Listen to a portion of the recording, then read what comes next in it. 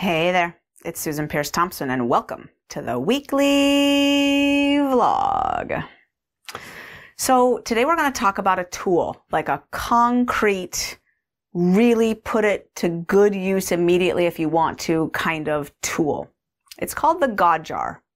You could also call it a God box. You could also call it a worry box or a surrender box. So just a little aside, in Bright Line Eating, we take care to be faith neutral, meaning you can find your home in Bright Line Eating and find language that you relate to in various ways in our various, little niche communities.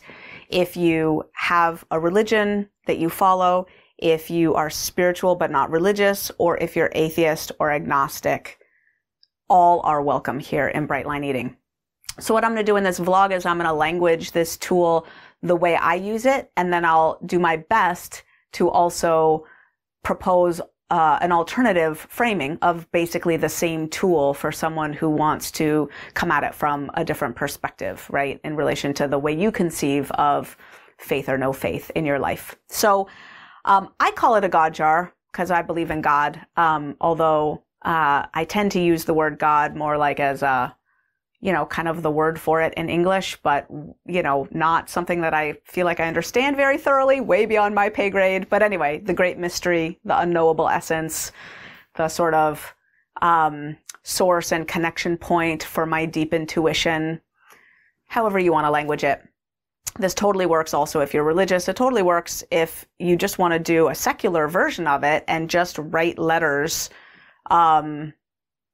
out to nothing, or just to your own sort of self, or to a friend or an ancestor who passed that you have, fond memories of.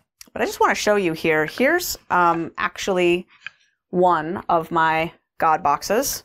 A friend of mine made this.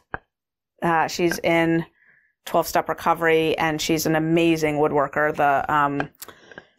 The craftswomanship of this box is incredible. And there's a little peace dove coin in the top. So I've got letters in here. 8/13/20, going back March 7th, 2016. I've got like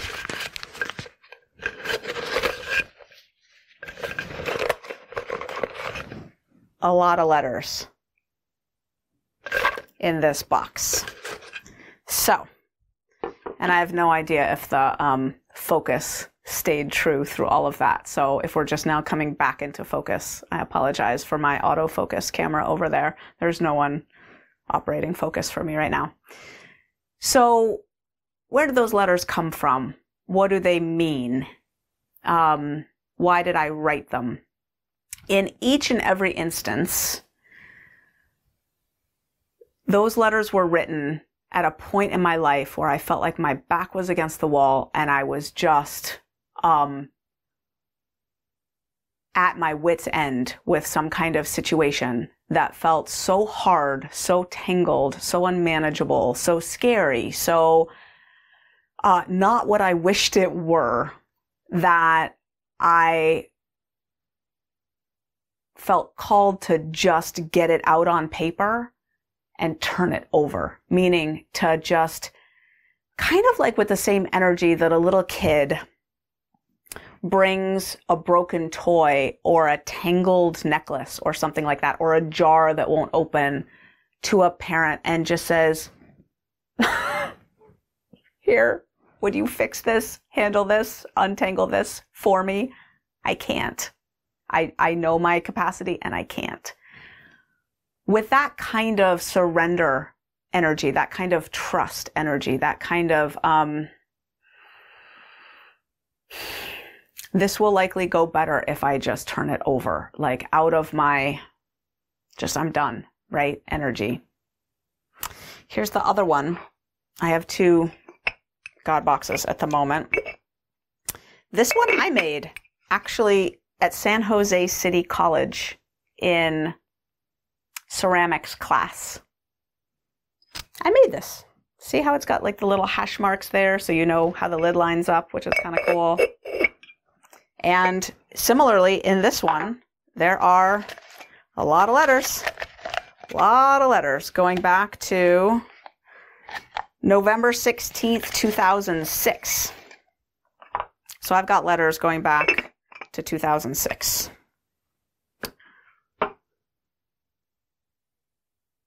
Here's what I find in my experience using this tool and what I've done. I have never written letters for said worry box, surrender box, God box on schedule or with a particular frequency or sort of as a should, ever. I write letters when I feel like I must, because a circumstance is feeling that charged for me and I just really want to turn it over. So that's the first thing is those letters all just came, so I might go a whole year, I guess. I mean, I haven't really looked to see, is there a year where I didn't write a single letter? I bet there is. And then there are some months where I'm guessing I might have written 4 letters or something like that, or 5 or 6. There is no particular rhyme or reason to it. It really just has to do with when I find myself called to write a letter, I write it out. So that's the first thing. The second thing is that there is, for me, a tremendous sense of perceived relief when I write the letter and then fold it up, put the date on the outside, and then just put it in there. There's something about the physical symbol of putting it in the box and closing the lid and then stepping back. That is tremendously grounding for me and freeing and calming and relieving. And then the third thing, and this is actually my favorite part of it by far, once in a blue moon, once every couple years, I'll open the box and read old letters. And then I get this magical gift of being reminded of the sine wave of life. In Reboot Resume, we talk about the sine wave, right? The ups and downs of life, unavoidable ups and downs. And I get to witness how what at the time feel like absolutely intractable, insolvable problems have all been resolved. To the one, just resolved. Solved, solved, solved, solved, solved.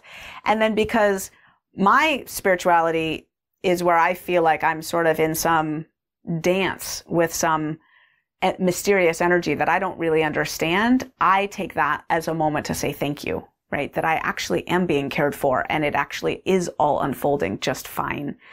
The sort of secular version of that would just be sort of maybe more, the Stoic philosopher version of like, it all passes, right? It all passes.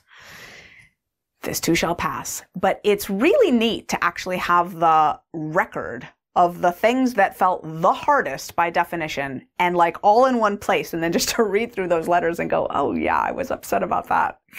And like, yeah, so not thinking about that anymore. Yeah.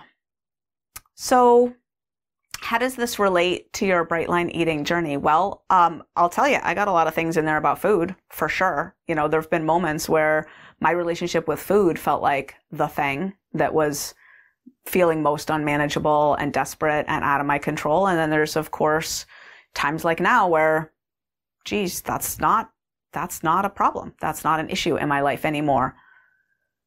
And then there's also this way in which when the food is neutral, when the food is put in its place, typically relationships become the thing that feels charged. Relationships with family, with loved ones, with friends, with partners, with kids, with parents, and on and on. And this is where a lot of us, I'll just speak for myself here, I come face to face with ways of human relating that, how would I put this lovingly toward myself, that I need to up-level, right?